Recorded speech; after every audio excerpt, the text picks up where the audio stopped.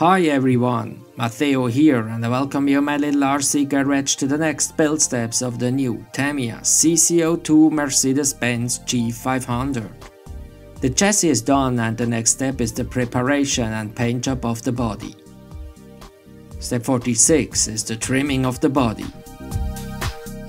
As first I make a raw cut around the body and take off most of the not used parts. After this I can make the presses trimming. For the long straight cuts I use a standard scissor. This gives good straight lines. To make the round corners I use a sharp knife and score a line along the marked lines. This work requires caution not to damage the body or the fingers.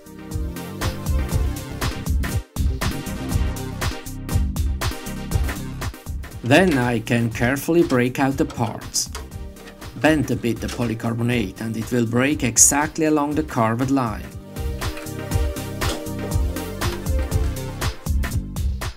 The result of this method is very good.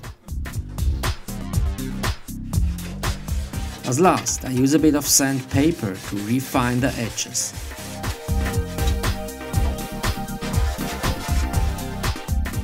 Here you can see the trimmed body. Now I have to make some holes in the body. For this I use this body reamer. It works much better as to drill it.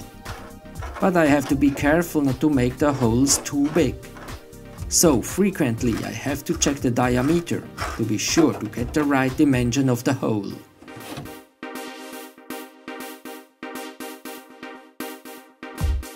Step 47 is the masking and painting of the body. As first, the body has to be cleaned. Warm water and soap are good for this.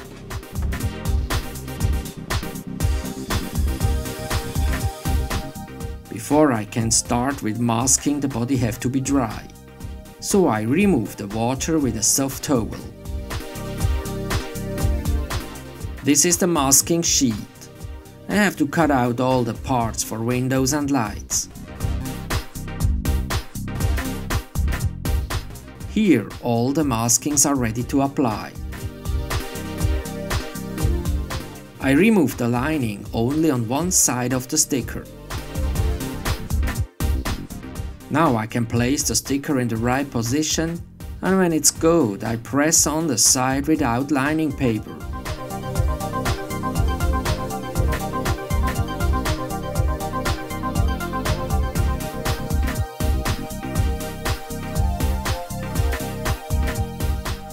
Now I can remove the rest of the lining paper and apply the whole masking sticker.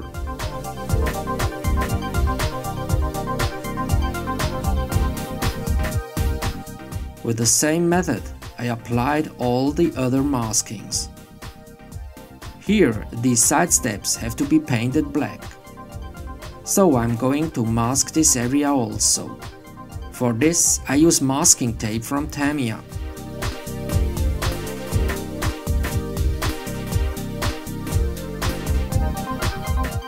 Now the body is ready to paint. Before I start, I clean up the body again with a bit of alcohol. I decided to go with this PS57 pearl white as the main color. So I have to use this for the first layer. After this, to make it good opaque, I will use also some layers of PS1 white. And as last, one layer of black. Polycarbonate bodies have to be painted from the inside, so the first layers are the most important, cause these are visible from the outside. It means do not apply too much paint. Better a few thin layers. Let it dry and then do the next layer.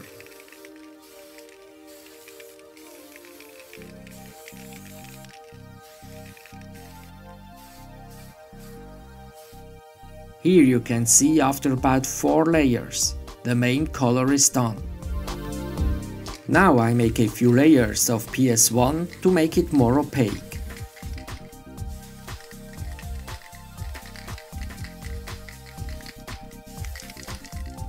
These layers are finished also and completely dry, so I can remove these maskings to make it ready for black. I applied 2 layers of black over the whole inside of the body. In my opinion, it makes a polycarbonate body much better looking, with black inside. It's opaque and the interior of the car looks much better and more realistic.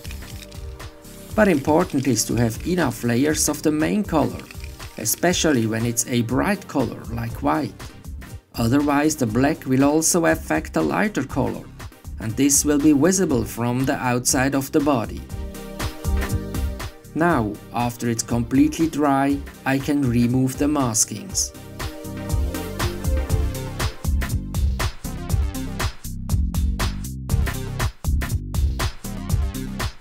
Here you can see the result. The paint job is done. Now I can remove the protection film. I do not use PS31 smoke to tint the windows. I have experience with this and it's extremely difficult to get a proper looking result with this kind of spray paint.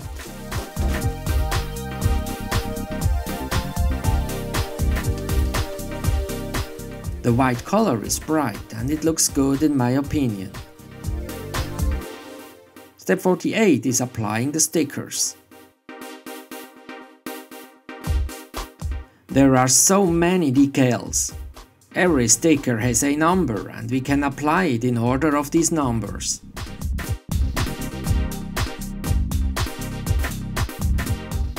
Every sticker have to be cut out and I start with the sticker number 1. Here it is and I check if it fits on its position.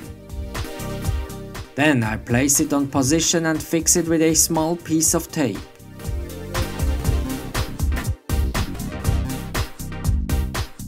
Now I can remove the lining on one side and apply the sticker on this side on the body. Next I remove the tape and the rest of the lining and apply the sticker completely.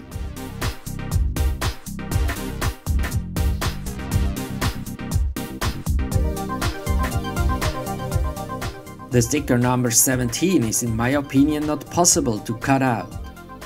This small line should be around the headlights. In my opinion, it's the better way to use a thin permanent marker to do this.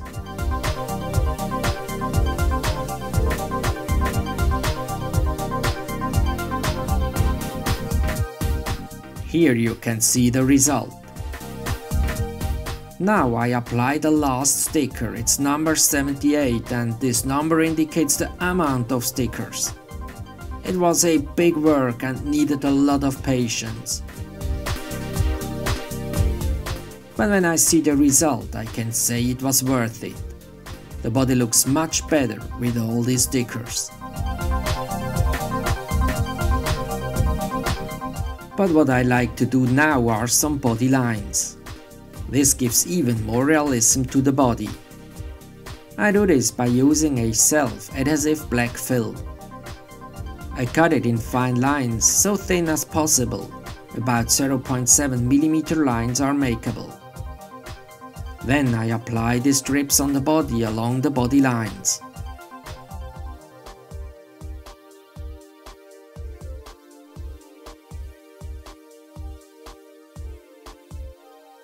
Also, round corners are possible to do with this method. Hot air from a hot air gun helps to keep the lines permanent in this position. But be careful not to use too much heat. Here you can see it with the body lines applied. Step 49 is the preparation of the front grille, light buckets and side winkers. The front grille needs some paintwork with semi-gloss black X18.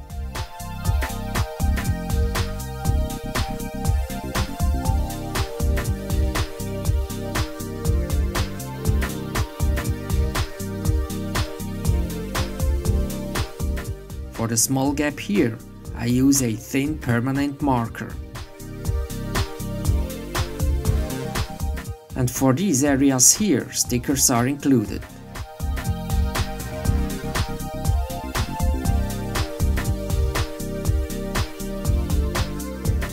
And here the front grille is finished. On the winkers I paint a black border. On the front light buckets I'm going to install the included LEDs. The TLU01 light unit is included in the kit, with red and white LEDs. The white LEDs can be installed easily on the light buckets by using this grey LED holder. Because of this, the sticker 49 is not needed. Now I can install the front grille and fix it from the inside together with the front light bucket with a screw. Also, the side winkers are installed from the inside with a screw. Here you can see the finished front part of the body. Step 50 is the preparation of the rear end of the body with spare tire cover and light buckets. In these areas, the light buckets have to be painted silver. For this, I use the liquid chrome markers from Molotov.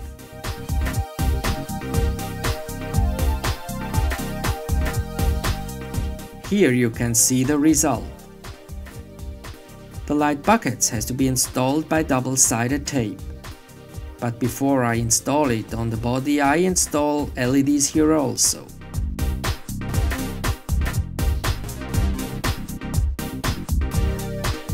Now I can install the light bucket on the inside of the body. These long parts are not only light buckets. This gives more stability for the polycarbonate body here at the rear end. Next is the work on the spare tire cover. First I paint it with TS26 pure white. I prefer to paint it even it's already white ABS plastic. This because unpainted white plastic after some time gets a yellowish color and this looks ugly. After this paint is completely dry, I can make some maskings to paint the black parts.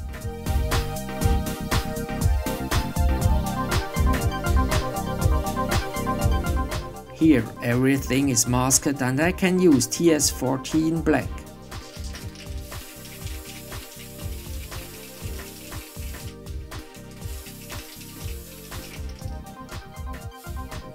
After drying of the black, I can remove the masking. Unfortunately, there are some mistakes. Looks as the masking was not good enough. It's good to know. Also, after 30 years of experience, it happens some mistakes. But this is not a problem. Most of them can be fixed and the result at the end will be okay. In this case, I was able to clean away the black mistakes with alcohol. And as the last layer I paint TS13. It's a glossy, clear varnish. Here you can see the tire cover holder is already prepared with stickers and a bit of black paint. And here it is screwed on from the inside and the spare tire cover is ready to install it on the body.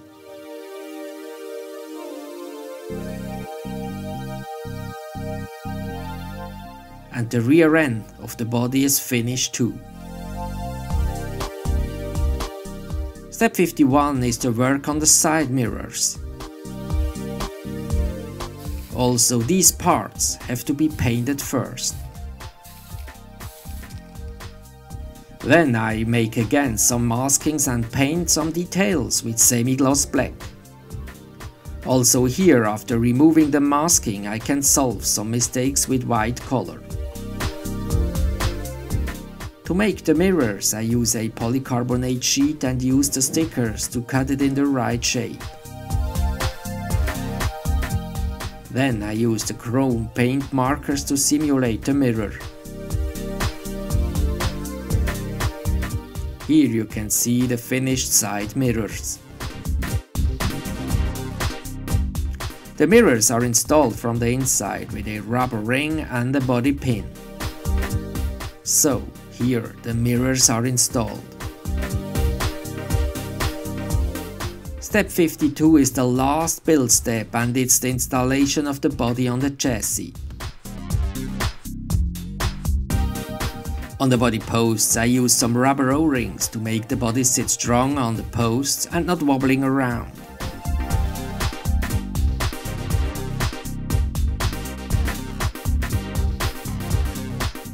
The height of the body looks good and I can shorten the body posts. Here on the rear posts I like to make one more improvement to make the posts more stable. I'm going to install here this 2mm carbon fiber rod. I have to drill 2mm holes and then I can insert the rod.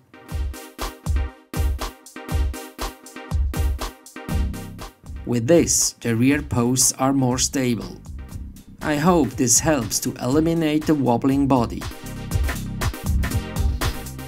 Now I like to turn on the lights. But I have another problem. The Tamiya TL01 light unit is designed for 7.4 volts.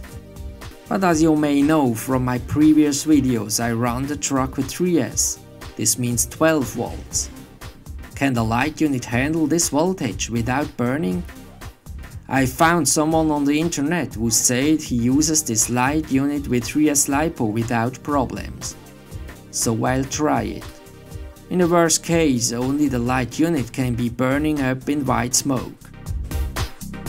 So I soldered this connector adapter cable with XT60 connectors and connect it on the light unit. Now it's the great moment. White smoke or lightning LEDs? Okay, it looks as it works. No problem at the light unit getting not hot. So it seems as it works also with 3S LiPos. And now, here you can see the Mercedes-Benz G500 is finished. As you can see here, I have added a few more body lines in front. It looks better in my opinion. This was an advice of a friendly RC hobbyist and this is something what I really like. We can so much learn and gain with this great RC community.